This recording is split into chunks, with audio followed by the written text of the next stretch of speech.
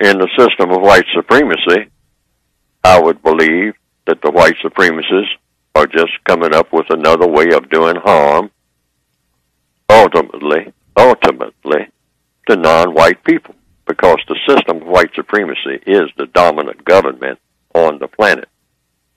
So anything that you hear about that's being done that has a lot of power behind it, you can suspect that the usual suspects are getting ready to do something harmful to the people who are classified as non-white.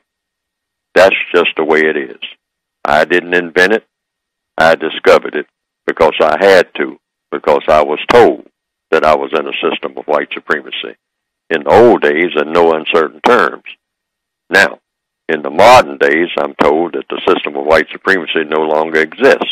Correct. But who's doing the telling? Mm-hmm. I suspect it's the same people who told me that it did exist and that I should honor it and obey it and bow down to it and accept it as my fate.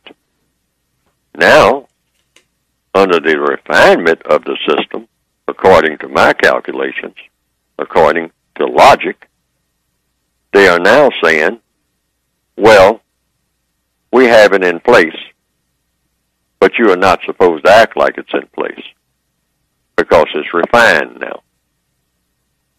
And if you don't act like it's in place, you just might be chastised for not being an excellent actor. In the refinement stage of racism, and that's where I think that we are now, you can expect white supremacists who are dedicated to the system of white supremacy to say that because they believe in deceiving people. That is the center of their power, the epicenter. And they back it up with direct violence when people do not believe their deception, including the use of those terms. I don't know what a conservative is. What are you trying to conserve? And conserve it for what purpose? What do you mean by conserve? You're conserving something, meaning you're taking something unto you, that you're holding back something or something. I guess that's what conservation means. It means you are conserving and reserving something of value.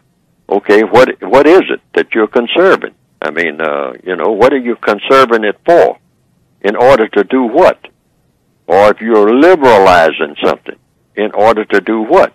If you're not doing it to produce a product called justice, meaning guaranteeing that no person is mistreated and guaranteeing that the person who needs help the most gets the most constructive help, what are you conserving for, or what are you liberalizing for, if that's not what you're trying to do?